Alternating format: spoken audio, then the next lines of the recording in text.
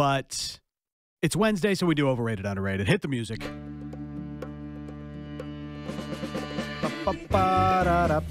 Yes, overrated, underrated, or on the off chance it is perfectly rated. Like, example, wearing golf attire every day. No one does that here. No. Except for Reach and Ben. Even golf shoes. I've reached that stage where I'm just like, you know what? Golf shirt and pants, fine. Great. I don't care if I look like I just got in from the course. It's comfortable. I did just get in from the course. It's business casual, I guess you could say. But like Ben totally is like fine with it. Ben is like it's his profession almost. Like he has yes, two professions. One is radio producer / host, and the other one is golfer. Training to be a professional golfer. Yeah. Be on the tour. So I got to do what I got to do. That's it. Got to wear the uniform to the other job. Yeah, I mean, it's hard to bring two. You can't. How many changes of clothes can you bring? Reach is just trying to manifest being a golfer. Yes. I just like the vibe of it, you know. Yeah.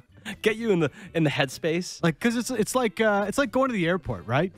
When you know you're going to the airport, you're like, man, this is exciting. I'm going somewhere new. When I put on golf clothes, I'm like, I know I'm not going golfing today, but like at least I can feel like I'm going golfing. Is it kind of like being a method actor, where you're like, I was gonna act and play the part, and then when I have to get out there, like it'll feel natural. Yes.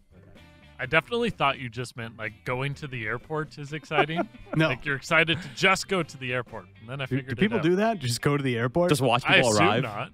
It's like that TV show. Like, what was that weird TV show concept? Just like showing people at the airport. Like, there's a lot of emotional moments at an airport. Yes, I get that. I don't know if I need a TV show about it. If you go to arrivals and just sit there, you'll probably see a lot of emotional moments. But you can also see like people who are like not as happy to see each other. Yeah. Side hug. Yeah, it's like, hey. Yeah, I missed you. Yeah. Anyway.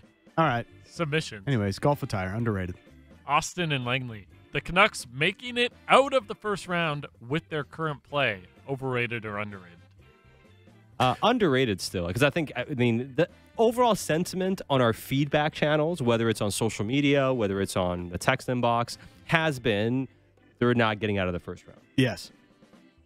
I'm not saying all fans feel that way, but from what I've seen interaction-wise, the majority has been like they're not going to get this done. So I think them actually winning in the first round is underrated because I think people are overrating how bad things are right now. They can still beat Nashville or LA playing the way they have in the last little while here. If it were to be another opponent, say the Vegas Golden Knights, yeah, you're not beating Vegas if you're playing like this. But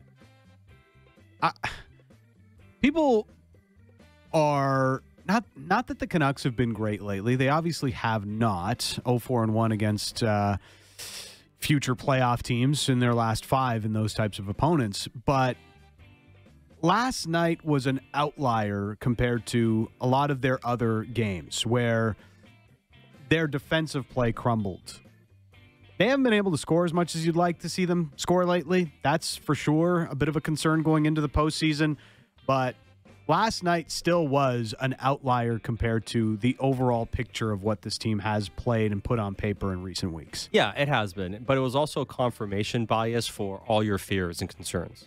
Yes. So if you were looking at their trend and saying, I'm unconvinced, because as much as they haven't been horrible, they also haven't been as convincing as people want. And, trying to extrapolate that unconvincing stretch of hockey to they're doomed. And then they had an absolute stinker against Vegas. It was probably a lot of evidence that supported your feelings already, right? I'm just not there. Like I mentioned last night, people were like, Waleed was texting in and saying, I can't believe how positive you are, Seth. I'm not positive. I'm just saying they're not doomed. I guess that goes for positive nowadays. How dare you? How dare you? Next one comes from Mighty Quinn. The Canucks' defensive play since the All-Star break. Overrated or underrated? Underrated. Yeah, still underrated based on the sentiment around the team. Yeah. Like, throw last night out, and you're looking at one of the surefire better teams defensively since the All-Star break in the entire National Hockey League. Yeah. I mean, before last night, in the games that Demko had been out, they were allowing just over 2 goals a game with their backup goalie in net. You're telling me that's a bad defensive team? It's not like Casey DeSmith was standing on his head every night. He was doing the job he had to do. We just had Kevin Woodley on saying exactly that. Yeah, he wasn't standing on his head. He wasn't going above expected, but he was doing what the Canucks asked of him to do.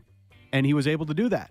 And in that stretch, the Canucks were giving up 2.11 goals against per game. It's a 9-game stretch, not a huge sample, but you're telling me in a 9-game stretch with your backup netminder, you're the second best defensive team by goals against in the entire National Hockey League? Give me a break. Like, they're still an elite defensive team when they're going well. And 5-on-5, they've been one of the best defensive teams in the NHL. All season, obviously, but also the final 25. And as you spoke to Kevin Woodley, generally speaking, outside of last night, they weren't giving up a ton of rush chances and grade A's. And obviously, gave up way too many of them last night. Next one comes from Matitude, Ian Cole's recent play. Overrated or underrated? Well, I mean, he hasn't been good recently. He's had some struggles. There's no doubt. Am I worried that Ian Cole can't figure it out in the playoffs? No, I think you'll see a better player once the postseason comes around. But yes, he's struggled. So Ian Cole has been poor lately. Yeah. Yeah. Has anybody been overrating his play lately? I think everybody's seen that his play has taken a bit of a dip in the last little while. I call him the unsung hero, but that's a season award. Like, every single player on this team has gone through ups and downs. I mean, maybe Quinn Hughes and That's JT not Miller. about recency bias. But I mean, I'm going on a totality of the season. To me, he's, unsung hero. Recently, he's been, it's kind of like Connor Hellebuck, picking a bad time to be bad. Picking a bad time to be bad. Yes. Yeah, that's kind of what it is. Like, for my narrative, bad for my narrative, really. Definitely bad for your narrative.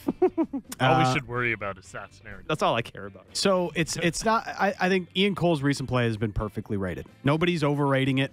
We all can see that he's not having as good a time as he was early in the season, not having as much of an impact as he was early in the season, but also nobody's underrating it. So it's perfectly rated. We see what's happening. We're kind of worried about it, but he should still be the wily vet the Canucks need in the postseason. So the last 10 games, Ian Cole, actually, the last 8 games Ian Cole has played, he's been on the ice for 5 goals against.